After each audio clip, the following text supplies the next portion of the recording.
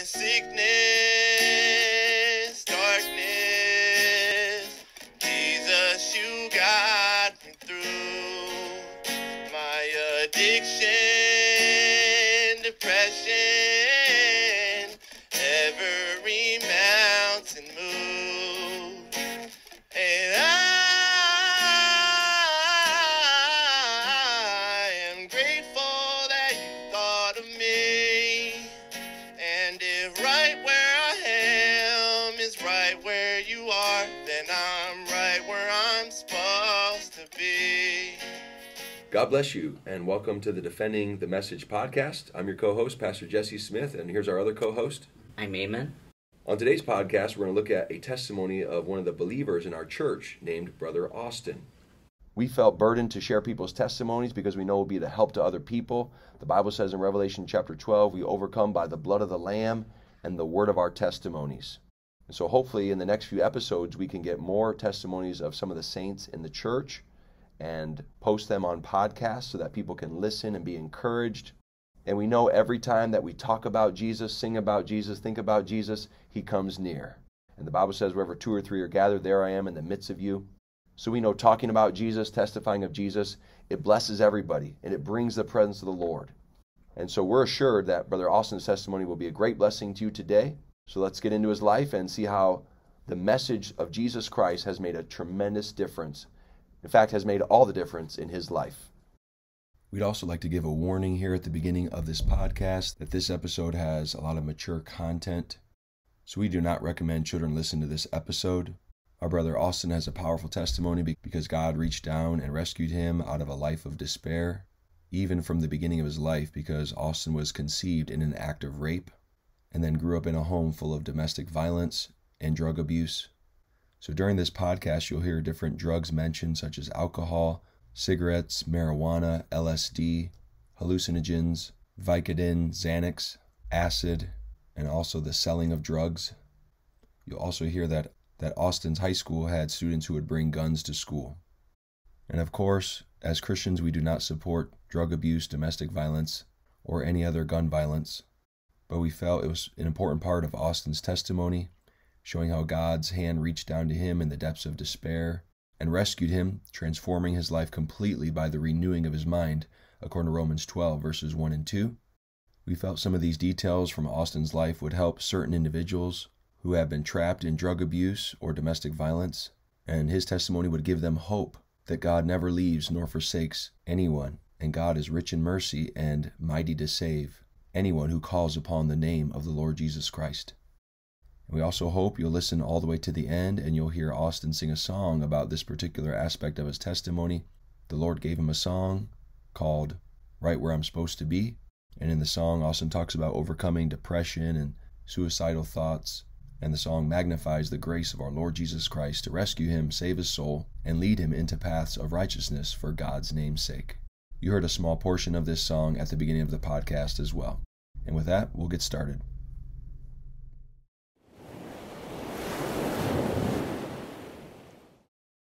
God bless you, Brother Austin. Great that you're here with us. Okay, we're going to start with the first question. What was your childhood like in relation to learning about Jesus? Hey, God bless the listeners of this podcast. My childhood in relation to learning about Jesus, I grew up not really super religious. I kind of went to church just a bit as a kid. I went to Baptist church, but I didn't really take it serious. I was kind of there just for the candy, for real, and the fun stuff they would do. You know, my mom and dad didn't really push God on me at all growing up, so I didn't really have any opinion about God or any true knowledge of Jesus. Like my church as a kid kind of just taught me that once you're saved, you're always saved. Just, you know, I remember a day in church, they were like, do you want to accept Jesus into your heart? And I was just like, yeah. And they're like, all right, let's pray. And they're like, pretty much just told me that if I just am sincere in his prayer, that I accept Jesus into my heart, then I'm saved, and now I'm going to heaven no matter what. Now is what they told me. You know, I'm saved. I'm a believer now. So I walked away from that. I was like, okay. I was like, cool. I'm going to heaven now. You know, no matter what. And I'm saved. It was my candy. So you know, I didn't really go to church that much as a kid. It was just a little bit. But I went on my own accord, though. Like, I guess my mom told me I would just tell her I wanted to go to church randomly. I just started going sometimes. But so, yeah, pretty minimal knowledge of Jesus growing up as at least a small child. You said something there really important, brother, that most churches teach that salvation is only one work of grace. They teach as soon as you say a sinner's prayer, a scripted prayer, they teach that you're saved, sanctified, filled with the Holy Ghost, born again, full of the power of God, and yet that's a huge error. And I recently preached on that, or I think last year I preached on that, and the Holy Spirit just really brought that to my attention, like, that is an awful false doctrine. Mm-hmm. And you experienced that. I would say I experienced a similar thing when I was in Assemblies of God and they told me to say Jesus over and over again until I blabbered some words out, and then everybody rejoiced like I got the Holy Ghost, but right. I didn't. I was crying and I was emotional because of all the loud prayers, but then I stuck a sucker back in my mouth and ran back outside to play baseball or whatever sport I was going to do. So I just thought I would share that for our listeners to know that most churches are preaching a watered down doctrine, and a scripted prayer doesn't change the heart. It's when a heart really repents. That's when a heart gets changed. Yeah, I remember when I was learning about Jesus in the church and when we would pray, the prayer meant absolutely nothing to me as a kid. Like, there was no emotion tied to it. It was like a empty prayer, you know. I was just saying words, you know. It's like I was just reading a book that I didn't like or something. You know, it meant nothing, like just emptiness. I was just saying it basically to get candy. So, and I believed it enough to keep going to church. You know, I believed Jesus was real, but he wasn't real to me. The church didn't make him real to me, and they just didn't explain anything. I was always confused, you know. Sunday school was confused. They just taught the basics. God loves you. Jesus died for your sins. But they didn't tell me how to repent or what repentance is or what even sin really is, you know. Or they didn't really teach me anything. You know, I just learned the basics. Like, God is good. He loves you. Don't sin. You're saved. You're going to heaven. That's it. I was just like, okay. And as a kid, you know, not really going through a lot of things anyways. I had really no need for Jesus. You know, I was a pretty happy kid for the most part.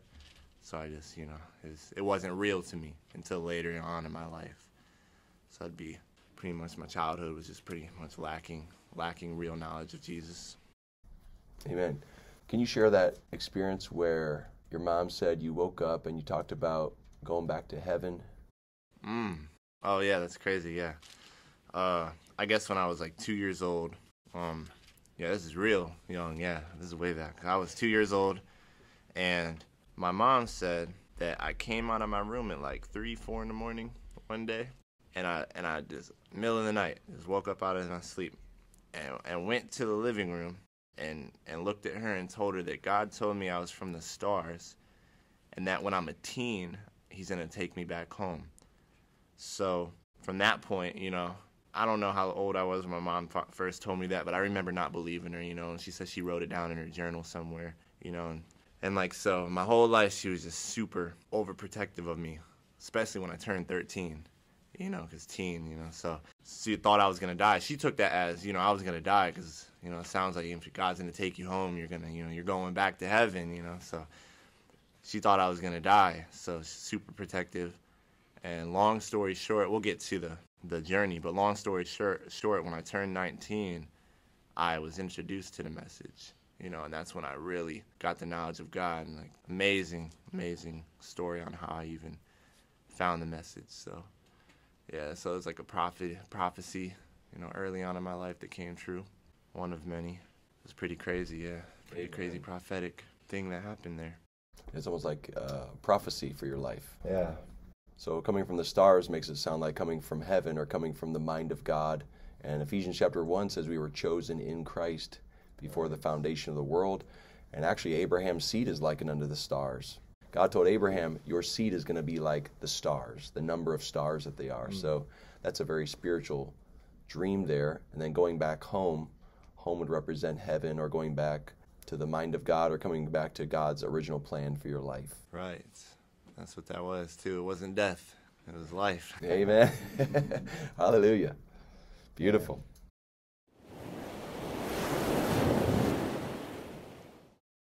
Do you want to share about some of the mental things, like just in general terms? Yeah. I went through a lot of things mentally as a kid, really. Like, physically, everything was kind of all right, but mentally, I mean, it all started, I mean, at birth already, I was already beating odds, right? Like, it goes hand in hand with being from the stars, because at birth, my mom was raped, so, and she kept me. And the doctors told her she only had a 25% chance of ever even having a kid. So when she was pregnant, she kept me, and she feared that she wouldn't love me, but she said as soon as she had me, she fell in love, so that was good. And then, so, already off the bat, that's like God's ordaining everything in my life. So, but growing up, it was pretty crazy in my house. Like outside, I was kind of like a happy kid, but inside, I had a lot of demons I was battling from long as I can remember, really. So there's a lot of, my stepdad was around since before I can remember, and he was a crazy alcoholic. He did drugs and stuff too. He used to beat my mom. They'd be arguing almost, I don't know, every night I can remember in my childhood. There was a bad, terrible argument in my house, like terrible. I mean, it's not your average argument, it's terrible things. And I just remember being scared all the time as a kid. I remember somewhere along the lines getting a sense that I needed to protect my mom, like as young as 5 years old probably. I remember having to feel like I need to protect my mom and stuff, and always being obsessed with like keeping my mom safe, which a normal kid that's not their first priority. I mean, every kid's like, oh, I love my mom, I love my dad, but this was like a deeper need to save my mom, protect my mom. It's probably because of what was going on. I saw what my dad was doing. I felt helpless, But then since he was my dad, I thought I had to respect him, and I thought this was normal. I would think that all people were going through this at home. So I didn't really talk about it with nobody. And I always felt embarrassed sometimes because we were always a family on the street. Like, the arguments would be so bad, you would hear them. You could hear them all the way down the street. Like, you could hear my parents yelling. I was always that kid with the parents, so, oh, it's your parents. Parents are yelling again, So it was kind of embarrassing growing up. So we were like that crazy family on the neighborhood, Yeah, so it was like that. So I used to always just, I became like very sheltered, and I never talked about my issues or nothing. And I just pretended like everything was okay growing up. Never really was vocalizing anything to anybody. I just held it all in because I just thought it was normal. So I'm just like, oh, this is something everybody just got to go through. It's nothing. So it just made me like super depressed. But I feel like I had depression as a kid, but I just didn't know I did. Because I'm too young to realize. Like, I definitely had anxiety as a kid, but I didn't know it as anxiety back then. And then I used to have flashbacks or just, I remember always trying to be a peacemaker with my parents because, like, I could sense the tension. So I would always try to do things to be like, oh, just keep their minds off of arguing, drinking and stuff. And so they're always drinking a lot, just a lot of alcohol. Lots of alcohol. I hated alcohol as a kid. I used to throw beers away, tell my parents to just stop drinking. It was just beg them. Hated alcohol. Yeah, it was like that all the way until high school, graduated high school even. Like, it was my whole childhood since I can remember, was just violence. Just utter violence, really. I mean, the worst arguments you can imagine, dude. It's terrible. I could literally hear it right now in my head, my dad yelling. It's terrible. It's sick. It's a shame I have to remember him like that, but I forgive him, but it's evil. There was one word for my childhood. I was happy at the same time. Mentally, it was also sad. Like, it was evil. My childhood was evil, but it was also very happy. Sounds confusing, man, but I was a super happy kid, but it was also, when I had to go through that, it was just terrible. Like, I literally would be scared. I would be crying. I would get up, go hide in corners. And I remember my dad got me a dog. He got a dog one time. That helped me a lot. So it's probably like you were happy all day except for when the arguments would start, right? Yeah. Yeah, it would be bad. They would just wake me up in the middle of the night sometimes, just stuff throwing, breaking all the time, plates, glasses, and stuff. And, like, sometimes I would, like, hide some of my toys because I didn't want them to be broke, or I would like, try to hide under my blankets, and just ignore it. I'll be scared, and always be so scared. I remember So when he got me my dog, I finally felt like I wasn't alone, because it's like my dog got scared too. My dog would literally, when it happened, he would literally like be shaking, crying in the corner too. So I felt like I had a friend, you know. There was one time, my parents, were divorced when I was, I think, in 7th grade. There was one time my parents were arguing, and my dad that night, he never did it except for this one night. He went and bought some beer. He got drunk, and I remember watching them, and he took his hand and he knocked down all these glass jars, and I can still see it. I can still hear the glass, and I was just like, I was shocked. Yeah. That's really the only time, though, that I saw that to that degree. So I can kind of, understand a little bit, just a little bit about that. But just the impression that has upon a child. Now, this will be important later on, because we'll see how the blood of Jesus Christ operates in your life. And so instead of taking on the traits of your stepfather, you take upon the traits of a Christian. Right. And that's the power of the gospel. Amen.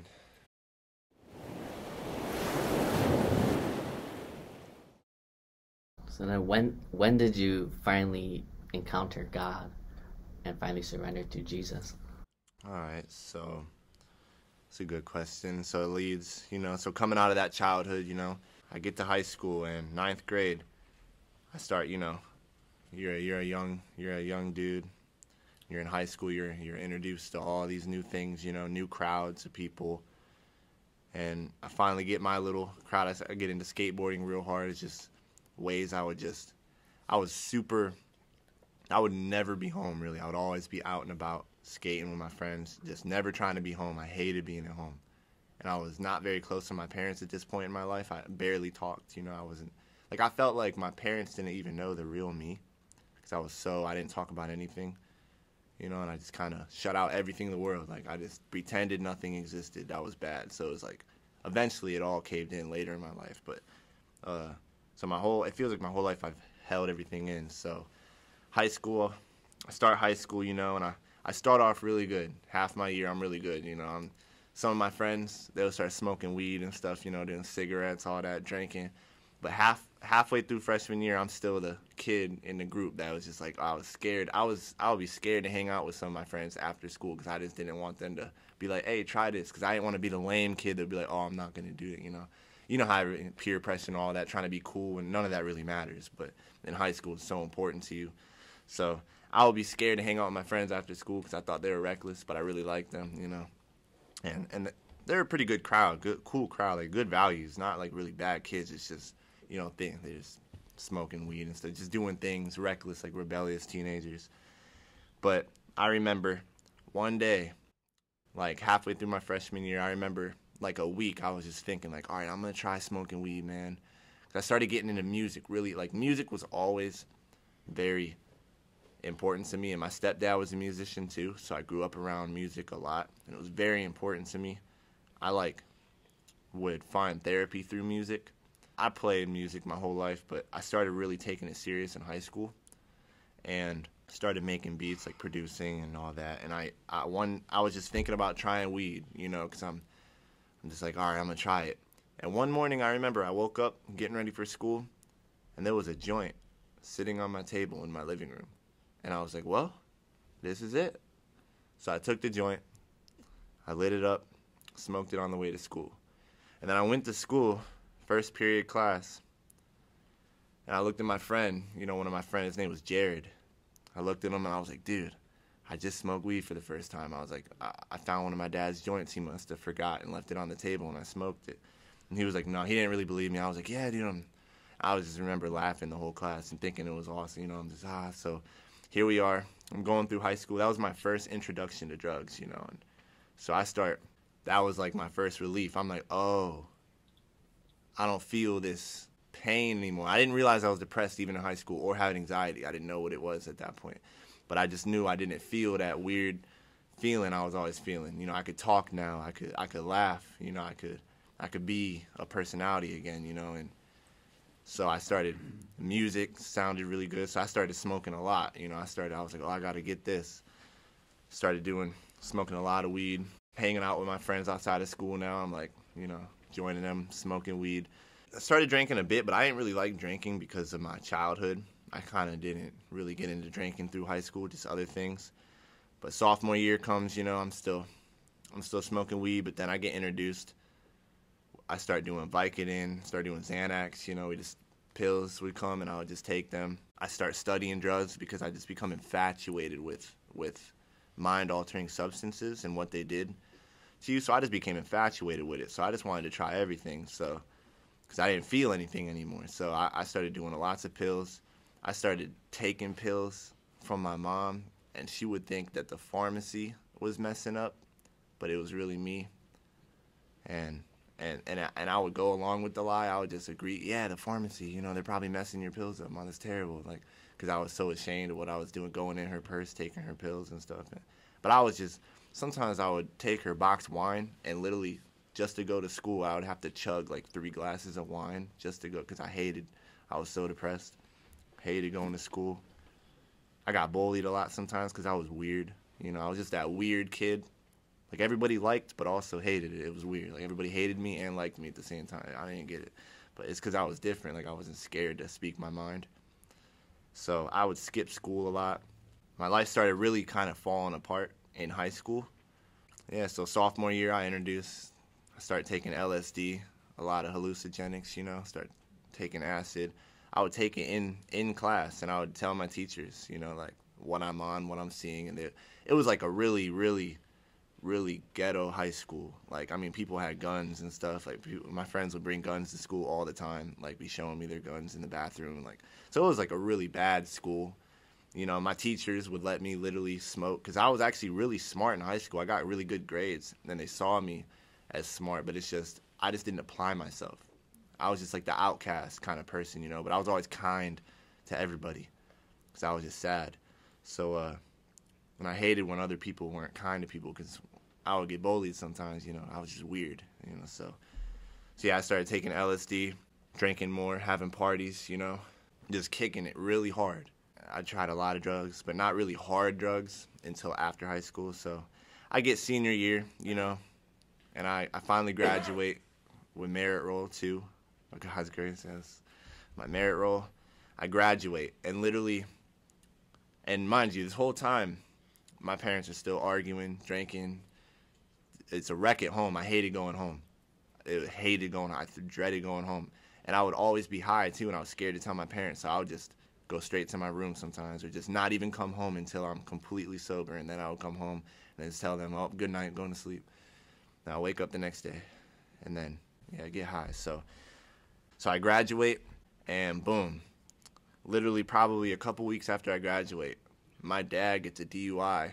So he finally is like, all right, I'm going to stop drinking, da-da-da. I have a problem, finally admits it. And then literally a couple days after that DUI, he literally comes home super drunk, and I just went off on him, and I kicked him out. I was like, I'm done with this. Like, I just kicked him out of the house. But then, we couldn't afford the bills, literally. Like, I was like, oh, man. And my mom was super mad at me, but also not mad at the same time, like, because she was just battling. You know how it is being abusive, really. You love the person, but then it's not her fault. But so after I kicked him out, realized we couldn't really pay the bills. So I had my friends move in, my friend Matt, my friend Spencer. And from that point, my childhood home, that house turned into a straight trap house. I mean, just my mom was super depressed, so she stopped caring about anything. I didn't care about anything. We just started doing all types of drugs, started selling drugs out of the house, had all types of people in all through the night, all the time, while my mom was literally just in the back, super sad, drinking, not even talking to anybody sometimes, or just kicking it with us sometimes, And then this is where everything fell apart. I mean, this is like the climax. This is 2016 now. I graduated 2015. This is 2016. We were doing that for like 6 months, and it's not sustainable at this point anymore. It gets real bad. I mean, it was a whole bunch of stuff going on in that house. And then my mom started talking to this guy.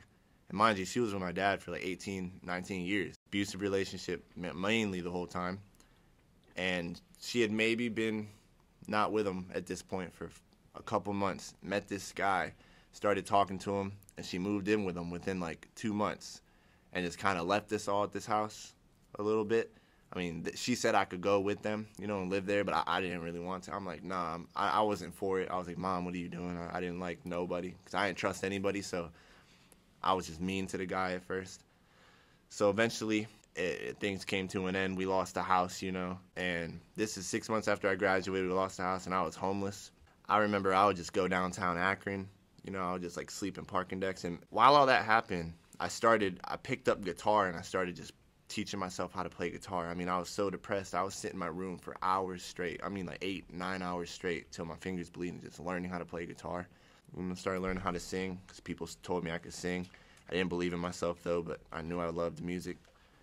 So I would go downtown, and I remember I was being hungry, and I would go, and I told myself I would never beg, that I had a talent, a God-given talent. And around this point, I started kind of questioning God again. I was an atheist through high school because I'm like, God can't be real. I just went through complete terror my whole life. I'm like, there's no God.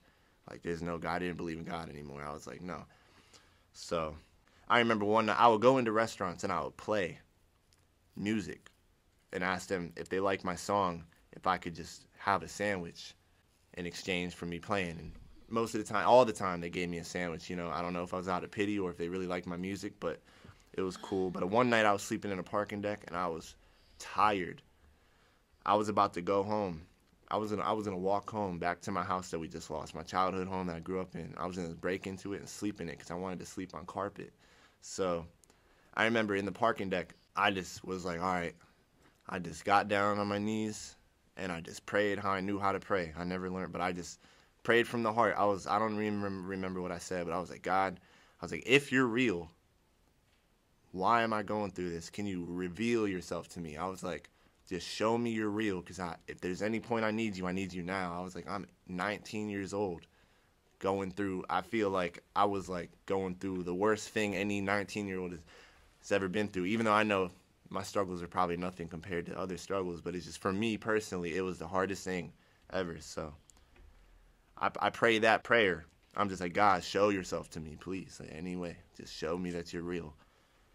So I ended it with that. I went to sleep.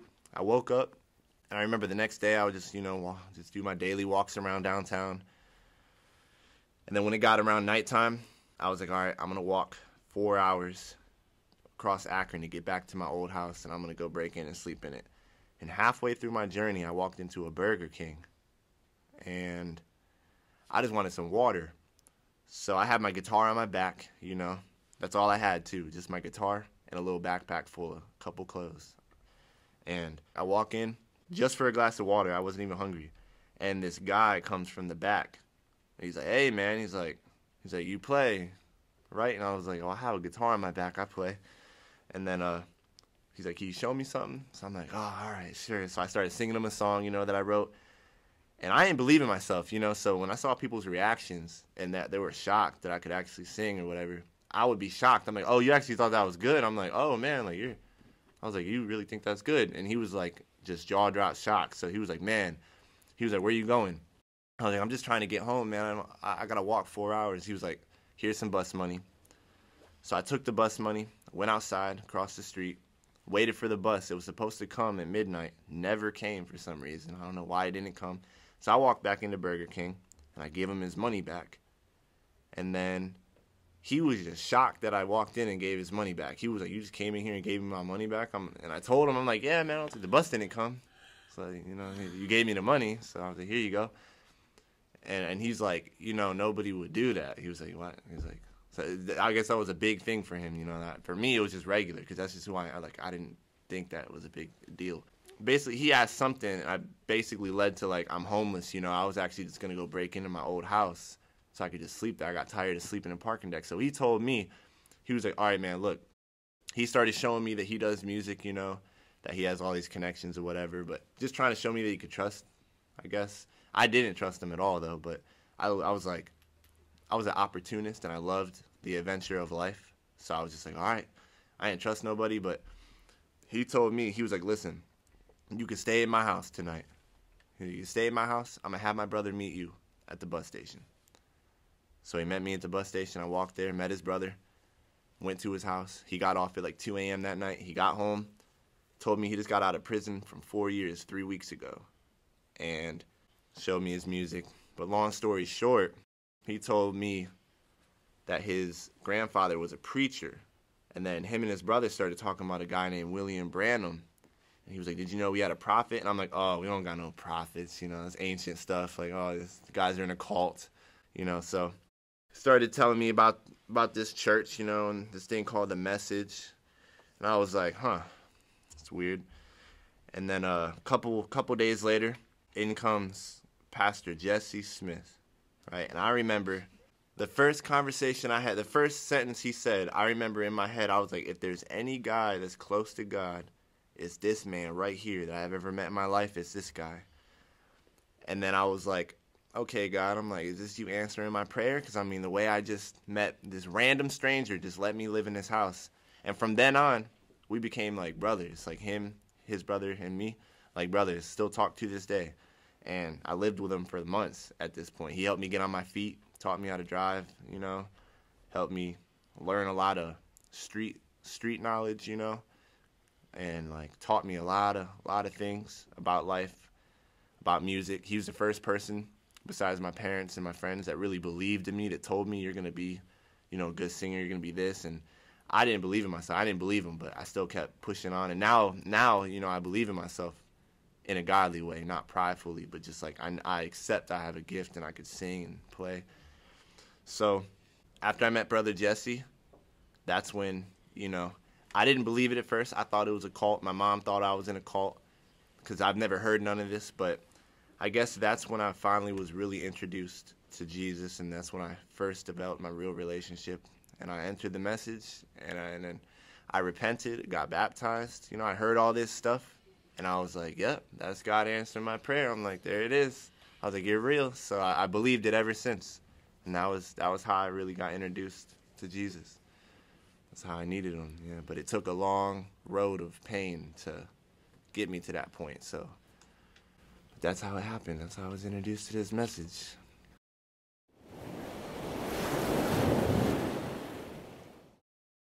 Okay, we're ending our first part on this testimony, as there's many more stories we want to hear from Brother Austin, and we're going to record the second part in our next podcast. And we want to thank you guys for listening to this first part. As we close, we want to play a song Brother Austin was given by the Lord recently that he sang as a song special at a recent church service in Napoleon, Ohio, and it's called Right Where I'm Supposed to Be. I know it'll be a blessing to you. God bless you, and may Jesus Christ anoint you to defend the message. Okay, cool. Hey, God bless you guys.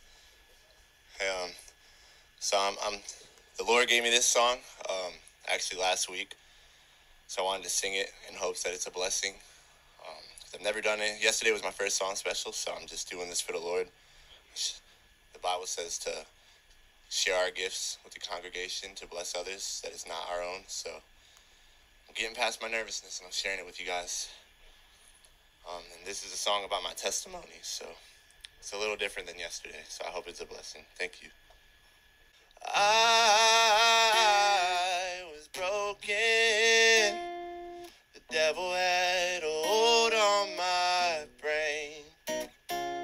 Bottle after bottle was drinking away my pain. The pills I would take were an overdose away from funerals and RIPs.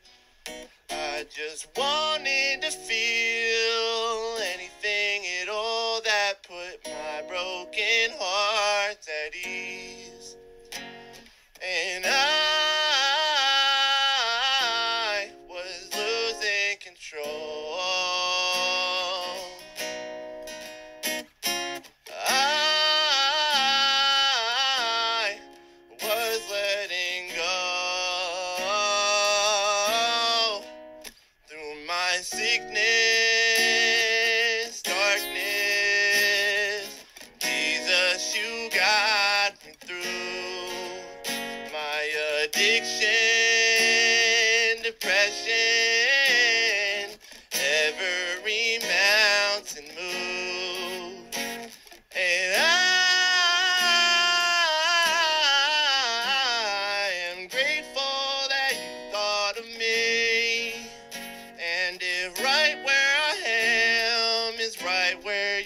are, then I'm right where I'm supposed to be. Suicide haunted the thoughts in my head. I would hide my feelings of sorrow from all of my friends. Suffered in silence, I felt more alone than being lonely could ever get. My childhood of violence and my broken home gave me trauma I couldn't forget. And I was losing control. I was letting go. Through my sickness, darkness, Jesus, you got me through. My addiction, depression, every mountain moved. And I am grateful that you thought of me. And if right where I am is right where you are, then I'm right where I'm supposed to be.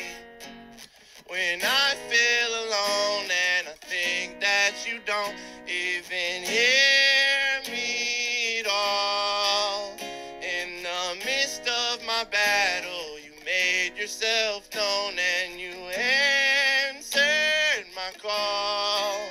There is power in your name. There is power in your name.